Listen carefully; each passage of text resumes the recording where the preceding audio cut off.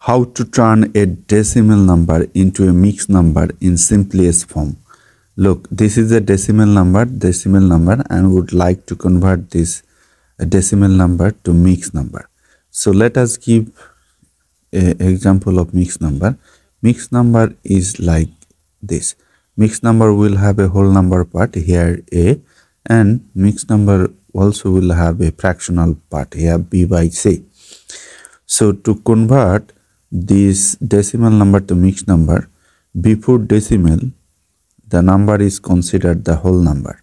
So here whole number is 7, and after decimal this is the part we need to convert to fraction. So if you convert 0.3 as fraction, then what will happen? Just you need to just remove the decimal point and write the number you are getting. Here we are getting 3, and for every digit after decimal we have to consider 10. So instead of 0.3 we can write 3/10, right? So look, there is no common factor between 3 and 10. So this is the simplest form or reduced form of the decimal number 7.3. Consider this decimal number.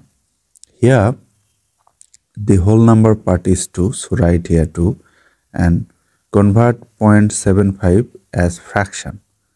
0.75 as fraction. So just remove the decimal and write the number you are getting, and for every digit after decimal we have to consider 10. So for 7 we will consider 10, and for 5 we will consider 10. So look, we are getting this, but you can break this 75 as 5 times what?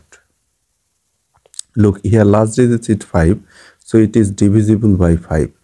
So if you divide 75 by 5, then what will happen?